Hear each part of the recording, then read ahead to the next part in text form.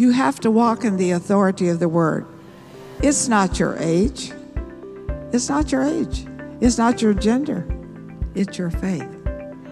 And we have to go from faith to faith and strength to strength.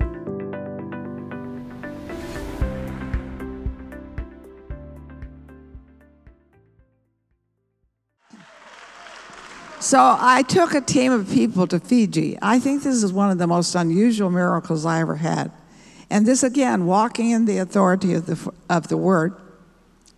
So we were in a big church. There were about 6,000 people there. And we were having a lot of healings and miracles, people getting born again. And I felt led to have everyone sing in the Spirit. And so 6,000 people are singing in tongues. Now listen to me. Do you trust me? Put your hand on your heart. Say, you wouldn't lie to me. And so, we're singing in the Spirit, and all at once, we hear an angelic choir singing above us and joining. It was the most awesome experience, and somebody got it on tape. And you hear us, and then you hear this angelic choir singing. See, folks, when we get into Jesus and we get into the Word, you can expect all kinds of good things to happen. It's awesome, awesome what He does. So I'm going to go into some early times in Russia. Now, I pray for Russia, India, China every day. They're the 3 largest nations in the world. But we went into Russia when it first opened. And so, it was quite challenging, but we just went for it. People had not been in a church service for 70 years. They didn't know how to behave. So when you'd get up to speak, they'd stand up and talk to you. You'd have to say, sit down. But we had some of the most unusual miracles I've ever had in my life there. And I think God just showed up and showed off. I think God likes to do that. I want you to remember that. Would you stand up? Say, God likes to show up and to show off. Okay, you can be seated. So we're praying for people that had arm problems. I felt led to pray for people that couldn't lift their arms, had problems with their arms. So, and they just responded to faith. It was wonderful. And faith works every place because faith has authority. Put your hand on your heart. Say, I won't forget. Faith has authority. So we had all these people to come down to testify. And this one woman, her arm, she had had a growth under her arm, and the arm, it had disappeared. But her arm, because of the lack of blood, was black. But she could lift it, and the growth wasn't there. So my daughter was in the line because she was bringing the people up to give testimonies. And as this woman is standing there, her arm is black, it turned the natural color. Oh! Stand up again. Say, believers, lay hands on the sick, and they recover. Now put your hands out. Say, my hands have miracles. In Jesus' name. Amen. Amen. Miraculous. And then I want to pray for people with grief because I want to take authority over it. I think people get depressed, enter into grief, and you don't take authority over it. You're not supposed to be full of grief. You're supposed to be full of joy. And so this is a very important thing, and I want to share because I feel like there are people here that are really in grief. When my husband died, I had been married a long time, good marriage, and I think this would be about 6 years ago. I awakened one morning singing in tongues. And I said, God, why am I singing in tongues? He said, because I danced over you in the night. And I found out something about grief. It said Jesus took your sicknesses, right? He took your sins, right? But did he take your grief? Do you give it to him or do you carry it? So I want everybody to stand up. I won't single you out. You say, I'm going to really be hungry for lunch. So put both your hands up. Say, Jesus, I don't carry grief. You carry grief. And I thank you. You've carried my griefs, so I'm throwing them on you. There they are. There they are. You have them. Now wave goodbye. Goodbye, grief. Goodbye. In Jesus' name. Amen. Now, I want to share some other things about countries. See, I like to pray over countries because I feel very called to them. But now, don't get mad at me. So put your hand on your heart.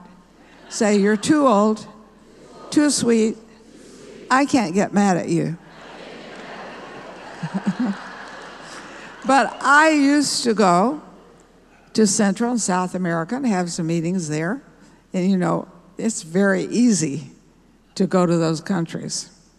And so God began to deal with me, not to just do what's easy, but to go to the hard places that we think are hard.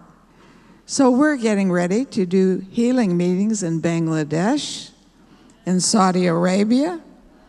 It's amazing. If you push a little, you'll find God enlarges you. So it's nice to go where it's comfortable. Oh, my goodness. It's easy to go to Central and South America. That's a picnic. But when you go places that they don't believe in Jesus, they don't believe in healing, and they hate women, and then you see him show up and show off, what do you think that does? It's amazing. And so I like to go places where, you know, it's not popular to be a Christian, not popular to be a woman. So I want to talk to you about Morocco. Morocco is in northern Africa, and God dealt with me to go to Morocco. Well, there are three kinds of Muslims, basically. There are Sufi, Shiite, and Sunni. Most Muslims are Sunni, but Sufi are in Morocco. Shiite are Iran. And so we went to Morocco, and, you know, they won't let you do a meeting, but we met with the leaders of Sufi. And so we had a dinner for them. Food is very attractive to people, you know. So we had a dinner for them, and so I'm talking to the lead man of the Sufis, and he's sitting beside me. He speaks English perfectly, and he said to me, "What do you do when you feel cold in your religion?" I thought, am I hearing this? And so I told him, you know, what I do. I read the Bible, you know, I pray. And so they went around the table and began to tell what their needs were. So I said, well, would you mind if I prayed for you in the name of Jesus? And folks, we ended up with such a usual anointing of love and anointing for healing and miracles. One of them got up and said, oh, I want to sing a song to us. So he went and got the instruments in another part in the bar and sang. You see, folks, God loves people, and there's a key to them. It might be food, it might be singing, it might just be being honest to listen to where they are. And, you know, I have found if you just love on them, that's a big deal. Loving on people and not being, oh, I'm so religious, you know, I lay hands on the sick, I cast out demons. But just, I love you, love to be with you. And that's what I see here. You really love people. And you get down here on the floor and cry with them and pray with them. You think that's going to pay? That's going to pay big time. So then, you know, I went to Albania. And Albania, you're not supposed to do anything, except God doesn't know that. You hear that a lot. You can't do anything here. Oh, really? No, you can't. They don't let you. But we had a wonderful meeting in Albania, and we had people come and get saved and get Spirit-filled. But let me talk to you about Iran. Now, you're not supposed to go into Iran with the gospel. God doesn't know that. He loves Iran. So we got a visa to go into Iran. Well, you're not supposed to do anything in Iran, But we got to go into some very unique areas of Iran and pray for the sick.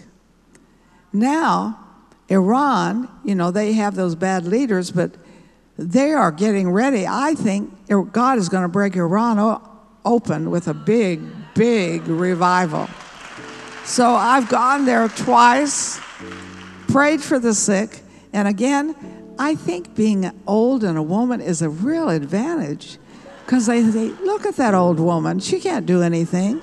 And we know women are stupid, so they let me do everything. Iran has been a wonderful nation for me.